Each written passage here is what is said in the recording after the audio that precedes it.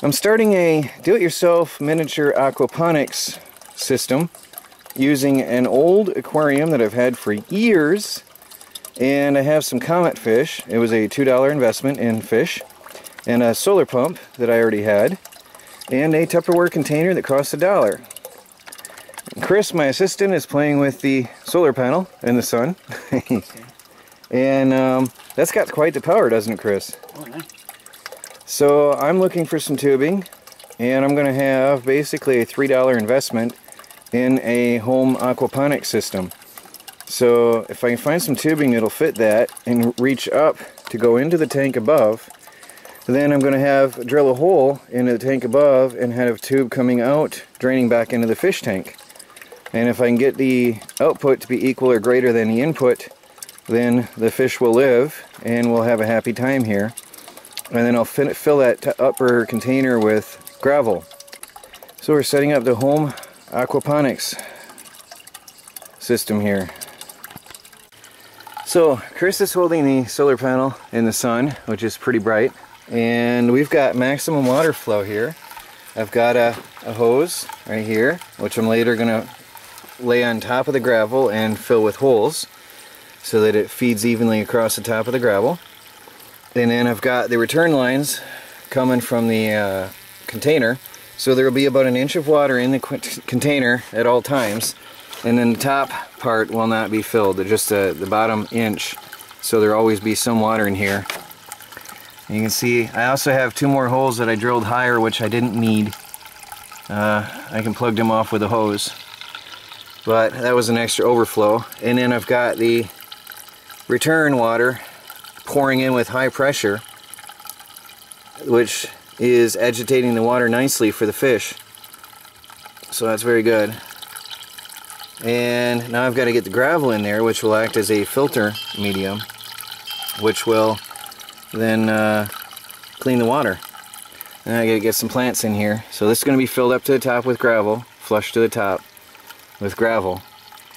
I might eventually even reduce that water level a little bit more. I'm not sure if it's probably not optimum, because you don't want a lot of water in there, but then again you want some in there for the way my system is working. Eventually I'm going to set up a timer so that I'll have the system fill up and then it drain, and then fill up and then drain, and fill up and drain. But for now this is just a very simple and basic system, just for demonstration and to get some veggies growing out here. And then I've got to cover this up on, I want to cover all but the back side so I can monitor the fish, but I want all the sides and the top covered so that algae doesn't grow in there. But there it is, there's the beginnings of an aquaponic system. Went down to the creek and got some gravel, just free for the scooping. Now I'm going to put it into here, and then I can put some plants in. Alright, there's my completed grow bed, filled and ready. I had to let some water out of the system. Now here, unfortunately, some of the fine sand has clouded up the water, but that'll filter itself out now. All on its own, it's going to filter itself out through the medium. So I've got the water going in over here, and then it's leaving over here. Now you might notice a difference where here there's a lot of finer stuff, and here there's some bigger stuff. I hand-picked larger stones and gravel and put them in over here by the exhaust tubes to prevent any gravel from filling up the tubes. And what I did is I just filled this whole section with larger gravel so as to prevent that from plugging these, and it is working well.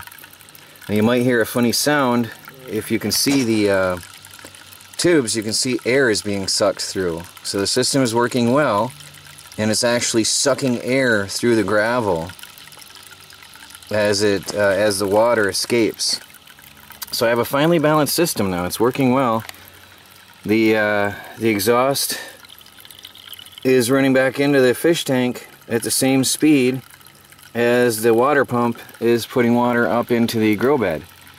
So next I've got to get some plants in here, and I've got myself an aquaponic system. Well, the sun is down and the water has stopped flowing for the day. The water's cleared up pretty decently. I'm for sure a couple hours of running and it'll be clean tomorrow. And I want to dig up some plants and put them in here, and look around and see what I have, and get some lettuce or something growing in here, and then I'll have it complete. So figure tomorrow that'll be clean and pure, and then the whole system will be running smooth and efficiently.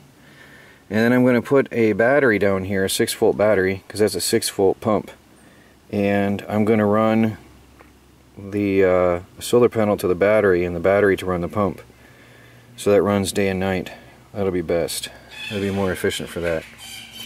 And then eventually I'm going to put a timer on that, so that runs at 50% duty cycle. I have completed my miniature aquaponics setup by transplanting some lettuce and some catnip and some dandelions over to my grow box. So I've got 2 different kinds of lettuce here. I've got 2 greens, I've got 2 of the reds. I forgot the terms of the names of them actually. I've got 2 catnip. Now they have wilted in the short time it took me to uproot them and bring them over here, but they should soon recover. And I've got 2 sets of dandelion here, which are good greens. So basically I have some very nice salad greens, and some refreshing catnip, which is a relaxation herb, good for relaxing. So these should perk up pretty soon, because this is quite moist soil.